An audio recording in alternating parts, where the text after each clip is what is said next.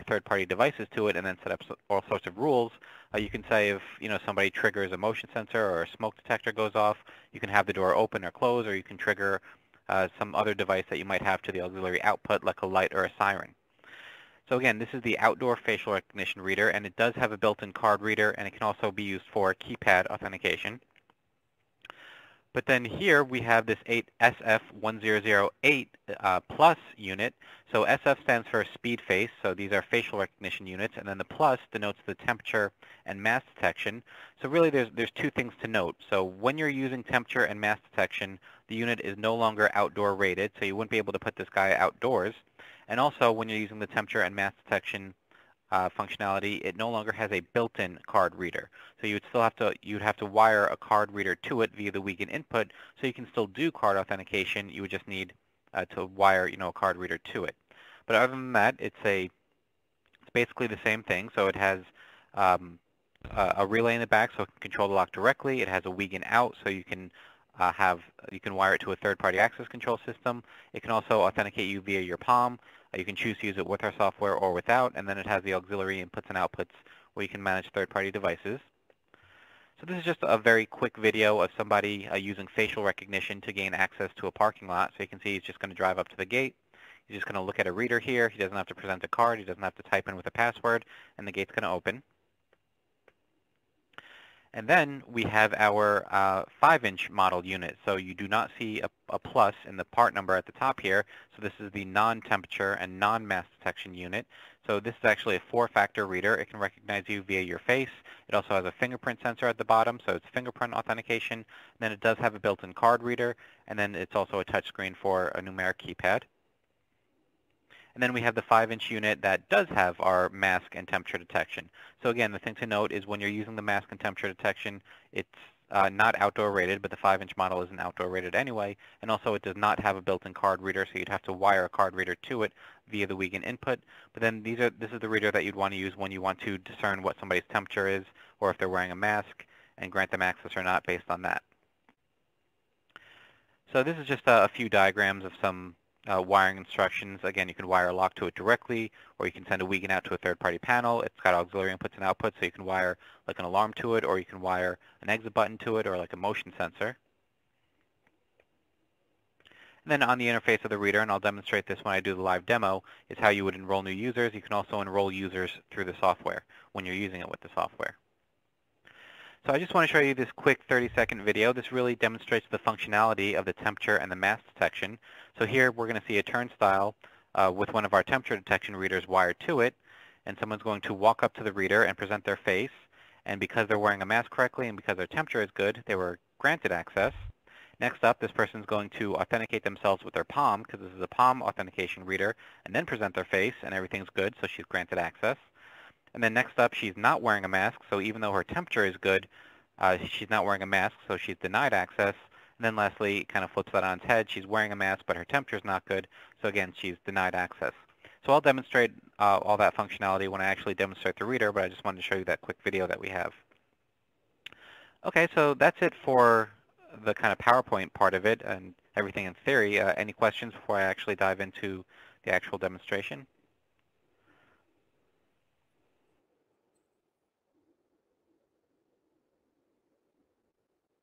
Good? Okay.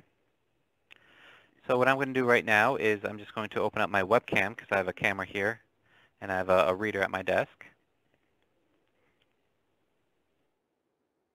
Okay, so you should be able to see one of our 8-inch units right now, the SF1008 Plus. So basically I'll demonstrate it in two ways. First I'm going to demonstrate it without the software, and then I'm going to demonstrate it with the software. So the first thing I'm going to do is I'm going to come over here to the menus, and you can see the various different icons here that control different functionalities of the reader. I'm going to come over here to user management. I'm going to click on all users, and you can see I'm already enrolled on the reader. I'm just going to delete my profile so we can show it to you as if this were a brand new installation. So now there's nobody on the reader. So I'm going to come back to the menu. I'll come back to user management, and I'm going to come over here to new user, and now I'm going to enroll myself on the reader. So this is the form that you would fill out when enrolling a new person. So the first thing I'm going to do is I'm going to type in my name. So let's type in my first name. Now I'll type in my last name. I'm going to skip user role for right now, but I'm going to demonstrate that functionality at the end here. Now, first thing I'm going to do is I'm going to enroll my Palm, so because this is also a Palm authentication reader. So I'm just going to hold my hand out to the reader, and you should see a nav bar at the bottom start to populate.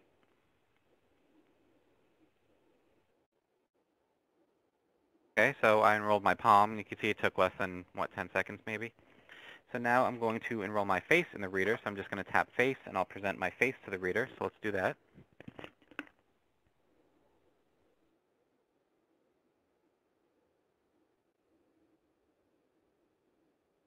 Okay, so my face is now enrolled successfully. And then lastly, I'm just going to give myself a numeric password, so I'm just going to tap password. I'm just going to have it be 1234. I'll retype it. And there we go. So now I'm enrolled on the unit. So very easy to enroll people on the reader. But now I'm going to manage the temperature and mass detection settings. So I'm back into the main menu here. I'm going to click on System. And then I'm going to come over here to Detection Management. And here's the screen where I'd manage my temperature and mass detection settings. So the first thing that you see here is enable temperature screening with infrared. Obviously, we want to keep that on because we want to measure people's temperature. And then we have to set our high temperature threshold. So anybody above that temperature is going to be read as having a high temperature. Right now I have it set to 100 degrees. If somebody is over the high temperature threshold, we want to deny them access. You don't necessarily have to deny them access, but we're going to keep that setting on for right now. There's a temperature deviation correction because the ambient temperature of the room needs to be programmed into the reader, and if the ambient temperature of the room fluctuates by a few degrees, we can accommodate for that. Nextly, we have temperature unit. This is just how you want the reader to report, whether it's in Celsius or Fahrenheit. Temperature measurement distance, there's close, medium, and far. We recommend just keeping it on far. It's really the ideal distance for mask and temperature detection. It's 18 inches.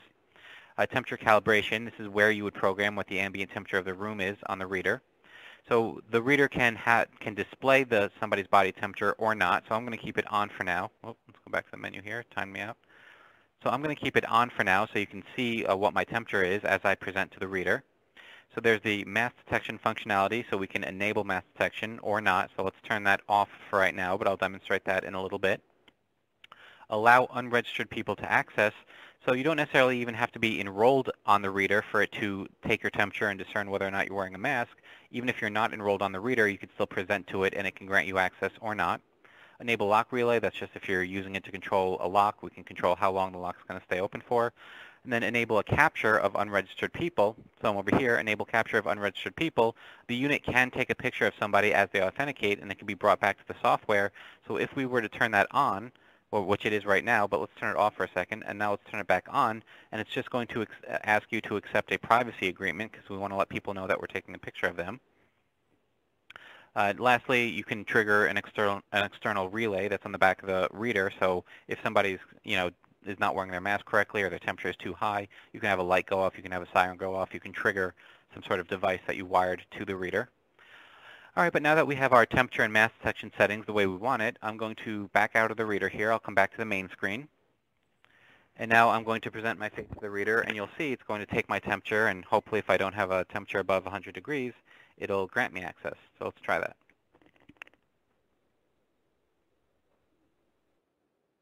There we go, so a temperature of 97.44, and that was successfully verified. Now what I'm going to do is I'll come back to the menu here. I'll come back to System. I'll come back to Detection Management. But now I'm going to lower the high temperature threshold. So instead of 90, let's put it down to 95. So anybody above 95 is going to be read as having a high temperature. And because my temperature was 97, I should be denied access. So let's try that.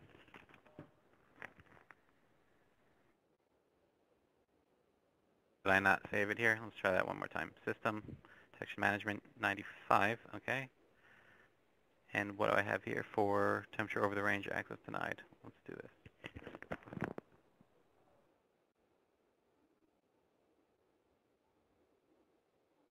Okay, I'm going to have to update the firmware on this reader right now. Gave me a few issues here, but normally it says fail to verify and I'm disallowed access. But now let's put this back.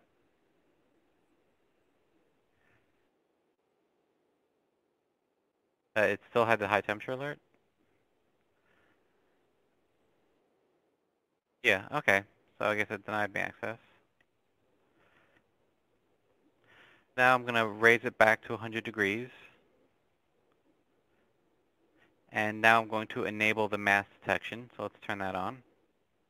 So first I'm going to present without a mask, and you'll see it'll deny me access. So even though my temperature is good, it's going to, because I'm not wearing a mask, it should deny me access.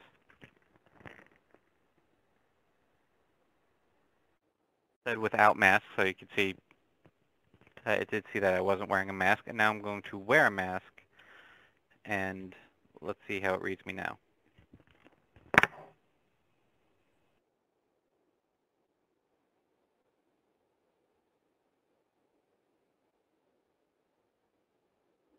And you see how it granted me access because it saw I was wearing a mask. All right, so one more feature that I want to show you on the reader is I mentioned that there was this normal user, and then there's what's called a super user in my profile. So if I were to come back to my profile here, right now I'm registered as a normal user, and if I were to tap that and I could make myself a super administrative user, I just want to show that what that does is it locks down the menu of the reader. So now if I were to press the menu button, I wouldn't be able to access the menus because I'd first have to authenticate myself.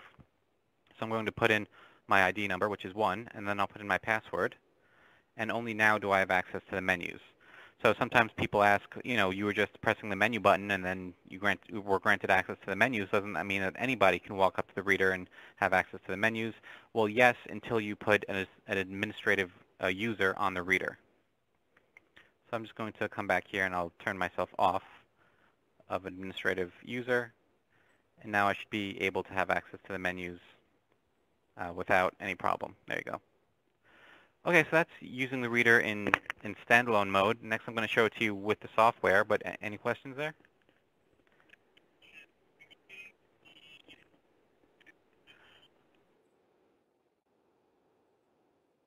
Yeah, so this reader, it's using actually two systems. It's using visible light and it's using infrared. So it'll actually switch back and forth between what it needs to. So infrared is really helpful for obviously measuring temperature. So, we have it there. Whereas the facial recognition is being done through visible light. So it's just the best way to take someone's temperature. All right, anything else?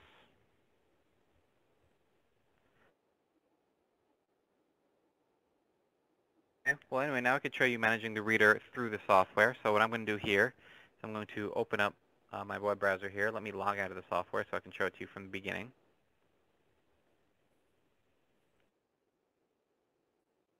So this is the software that you'd use I'm to sorry, manage. this is any PC on your network, correct? Sorry? This is any PC on your network? Yeah, you would just download the software. This is a paid version of our software, so it is going to require a one-time license fee. Then you would download it to any PC on the network, and also if you have an account like with Amazon Web Services, you can also store it in the cloud or something like that. Oh, gotcha. Okay, good. Thanks. So this software is called ZKBioSecurity software. This is the software that you'd use to manage basically all the devices in our enterprise level line, including our temperature detection readers. So I'm going to log in with the default username and password. It's admin. And also you can see in the red text, I'm on a trial version of the software. It'll actually come with a free 60-day trial until a license needs to be activated. So when my license runs out, I guess I'll get tech support to generate a license for me. But I have all the functionality of the software, even on the trial version. Okay, so right now I'm logged into the software, and you can see right off the bat it gives me a lot of statistics and analytics in this dashboard here. I can see how many users I've enrolled. I can see how many devices I've enrolled. I can see how many credentials I've enrolled and what those credentials are. And then I can also see a history of transactions. So I'm going to come over to the top here, and you can see there's these various different icons. We call these modules because there are different modules that can be added and deleted based on what license you have. So we have this personnel module, which is where all your personnel are managed. You have this access module, where you control all your access control settings. You have the temperature detection module, which is used for pulling reports from the temperature detection reader. And then we have this system module. This is just where you configure a lot of settings for the software itself. So the first thing I'm going to do is I'm going to come over here to this access module. Then I'm going to come over here to this device screen where I can see all my devices that I have linked to the software. So right now, in the past, I've had a two-door biometric panel of ours linked to the software, and obviously I've had our SpeedFace reader linked to the software. I'm just going to delete the two-door panel because I'm not really demonstrating that right now. So let's just keep everything centric to the temperature detection reader. But also from the screen, I can also manage a lot of the settings of the reader from the software. So you saw before where I set my temperature and mass detection parameters. If I were to checkbox the reader here and come over here to setup, you can see that there's this option for set mask and temperature detection parameters. So basically, all those settings that you saw me configure before with the temperature detection and the mass detection, I can manage straight from the software itself.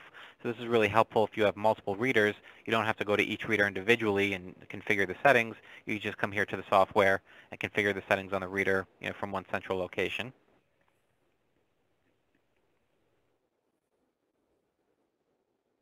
Okay, but now if I want to jump over here to this real-time monitoring screen, so here, when somebody authenticates at the reader, they'll actually pop up on the screen and a picture can be taken and that picture can be brought back to the software.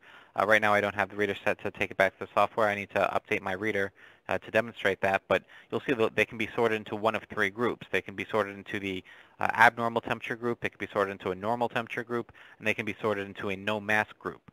So you can have like a security guard monitoring the screen, and as people authenticate at the reader, hopefully they'll be in the normal record group and maybe no action needs to be taken, but if they're in the abnormal temperature group, the security guard might be prompted to do something.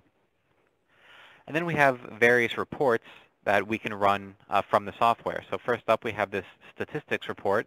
So this is just a breakdown of the type of transactions that the reader has had. There's the normal body temperature reads, the abnormal body temperature reads, and the no body temperature reads, or the unmeasured reads. We have this temperature raw report. So this is everything that's happened on the reader. And also, if you can see here, there's a column on the right with a photo, a photo column where you can actually see the picture that the reader took as somebody authenticated. Okay, we have this individual temperature record, so this is a really useful report. So this is a report of users in the software and what their temperature reads were broken down by date. So you can see what my reads were on the 22nd, you can see what my reads were on the 23rd, let's find the 26th, that were my reads. These are my reads for today. So you can actually have a breakdown of temperature reads per person per date. Next we have this abnormal temperature report. So this is obviously anybody who's come into the reader and has had a high temperature read. So you can see when I've been playing around with the settings, this is the picture that was taken when I've had a high temperature read. There's this department daily statistics report. So when you enroll users into the software, you can sort them into, let's say, a sales department or a marketing department or an HR department, and then you can generate reports per department. So you can see if there's a particular department that's had an unusually high number of high temperature reads. Next we have this monthly statistic report. This is just a breakdown of reads organized by month. So you can see the abnormal reads, the normal reads, and the unmeasured reads. And then lastly, this is just parameters. This is some settings for the software. We can choose how we want the software to display the temperature, whether it's set Celsius or Fahrenheit. And also here we can choose what the software considers to be a high body temperature read as opposed to what the reader considers to be a high body temperature read. So normally you'd want to make sure that these two are the same. So if I were to change this right now to 90 degrees and come back here to the real-time monitoring, you can see that now in the normal records group, nobody's in the normal records group because every time I've authenticated myself, I've had a body temperature higher than 90 degrees. So if I were to put this back up to 100 and come back to the real-time monitoring, now you can see the reads that I've had that were below 100 degrees. So that's kind of a quick overview of the software and reader management. Any questions there or anything that you want to see more in depth?